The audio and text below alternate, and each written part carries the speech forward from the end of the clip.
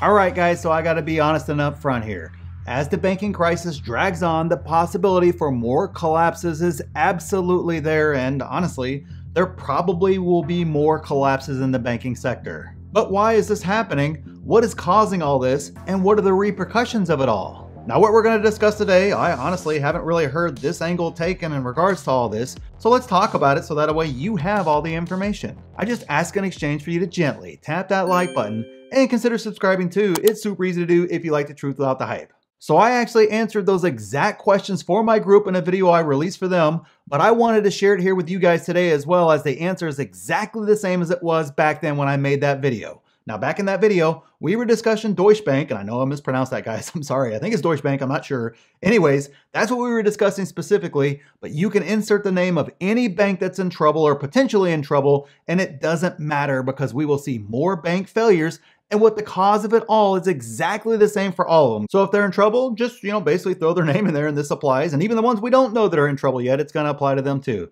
So let me get this all queued up for you guys here. And remember, if you want 3 to 5 more videos like this a week, don't forget about the flash sale for the group that is ending this weekend, where you get videos like this. You get live Q&As with me, my buy and sell alerts, my price targets, watch lists, free courses, a ton more. Just check out the pinned comment down there and see if it's right for you.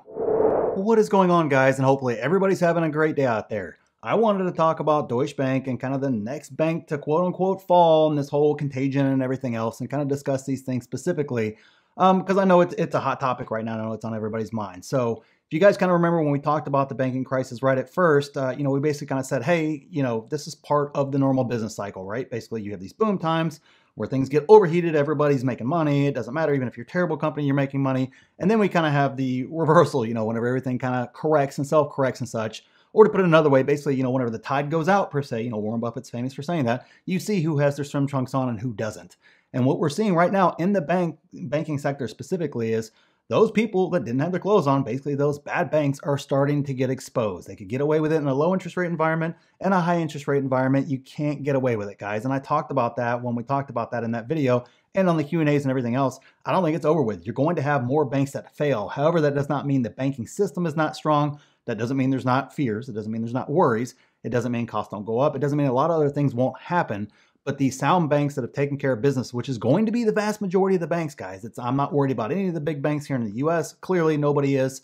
All the other regional banks and small banks, it's not like all those are all going to go away tomorrow. They're all going to go under, and we're just going to be left with the big 8 banks left, and that's going to be it. It's not going to be that way at all. However, what you are going to see is you're going to see some large banks, especially those that cannot, or, based upon the laws in those countries and such, which is what you're seeing, they cannot as heavily regulate. We saw that with Credit Suisse, right? They basically had to change the laws in order to regulate and to take that bank over and then to sell it to UBS and such. So that's kind of, laws are different. Not everybody plays by the same rules, all that sort of stuff like that. So you're going to see some weird things, some extraordinary things, and you're going to see more bank failures, more importantly. Now, do I think Deutsche Bank's going to go under? I don't know. It is a large bank there. It is what I would consider critical to the German economy. So they'll probably find some way to either save it or to, pass it on to somebody else, put it underneath, a different umbrella, kind of like UBS bought up Credit Suisse. Something like that is going to happen. If I had to guess, and I'll be honest with you, it will be just like the Swiss regulators and the Swiss government were very, very happy to get rid of Credit Suisse. It's very the same with Deutsche Bank. And let me just kind of go through what all has happened with that bank. And I know a lot of you guys don't follow banking. It's boring. I understand that completely. But it's been a bad bank for a really long time here, at least more than a decade. It just has not been a good bank. It's been, riled up in scandals at the highest levels of the company, board members, new CEO after new CEO. Everything in the world here. I actually wrote a little bit of a list here. So let's go through it. Let's see here. In 2015, they received a $2.5 billion fine over rate rigging claims. Again, those aren't, they're not fining you unless they find something actually happened. And then 2016, Department of Justice, U.S. Department of Justice, made them pay $14 billion to settle mis-selling investigation. There you go. There's another nice little thing. Doesn't happen unless you really did something wrong. 2017, it just keeps right on rolling. It's like every year, right?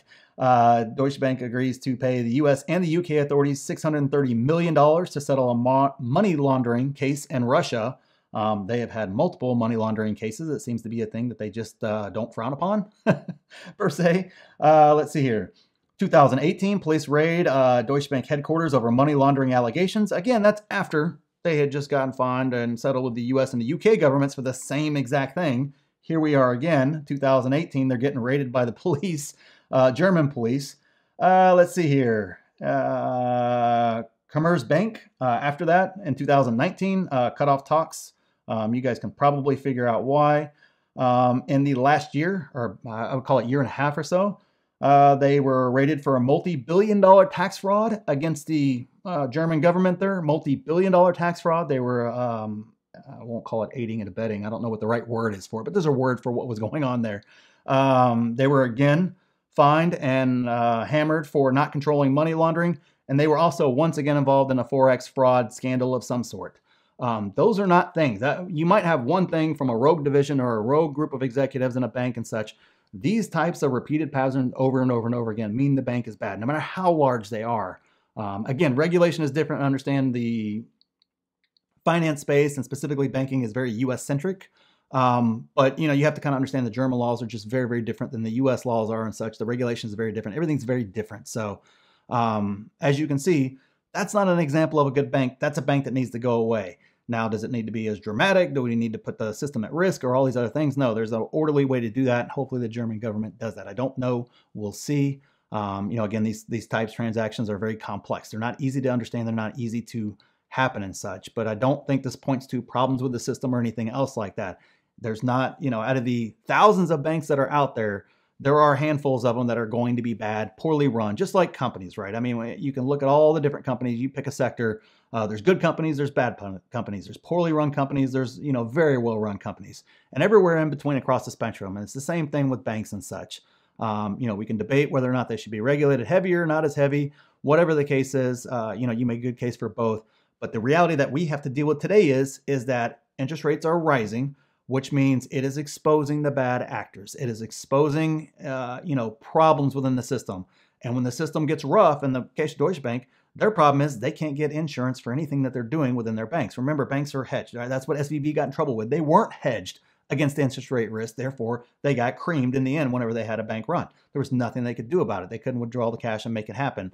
They're basically insolvent at that stage. That's what happened there. This is kind of, hey, they can't get insurance. They can't, there's not a problem like there was at SVB. However, because of the situation, the cost of insurance went up. And if you're an insurer, would you charge, JP Morgan Chase the same as you would, Deutsche Bank? The reality is no. There's a reason why Deutsche Bank is paying higher rates, because there's a higher chance of fraud there and such. They don't do business by the books. They are, they do everything from defraud customers to defraud other banks to defraud the government. That's, something that happened. I don't know if it's culturally, again, I'm not in Germany, so I don't have that intimate understanding. But I just know that that's a scenario where if I'm an insurer, of course I'm going to charge them more. And then of course that means, costs go up. What's going on? It kind of adds to the, I guess it's kind of a contagion feel with the bank as to what's happening and what's going on and such. So this is not going to be the last bank that's going to go under or have a significant change, policy change, whatever the case is. It's not the last time it's going to happen, guys. So don't let that fear narrative and all those sort of things go out there. You've got to kind of understand that, hey, the tide has come out, and we can argue whether the tide should or shouldn't come out. To me, it should, because it's part of the normal business cycle, right? We can't have zombie companies hanging around forever. Can't have bad companies hanging around forever. We can't have people, bad businesses hanging around because they can just get cheap credit forever. It's just not, it's not good for long term. It's not good for the consumer. It's not good for the economy. It's not good for everything long term.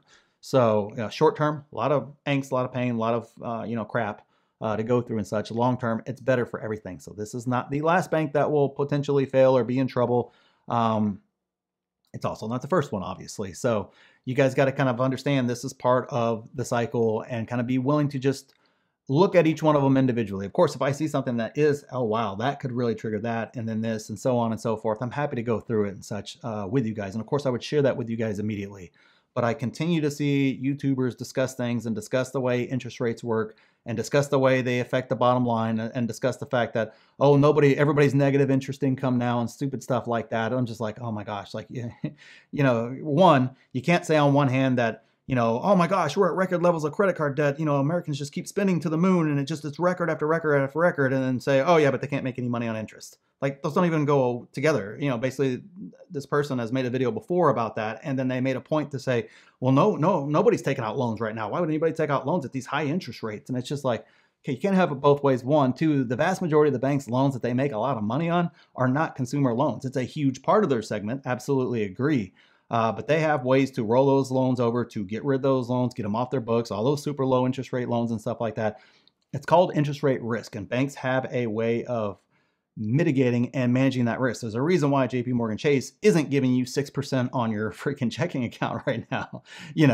Other banks are, I would agree, but the vast majority of people who need cash and need cash for their business and need money flowing through, that's all in JP Morgan Chase like that, they're giving them very little return, and then obviously offsetting whatever the return is on their other loans that they already had on their books that are low. And of course, they're making new loans to businesses. There's a lot of businesses that operate, on debt in the first place.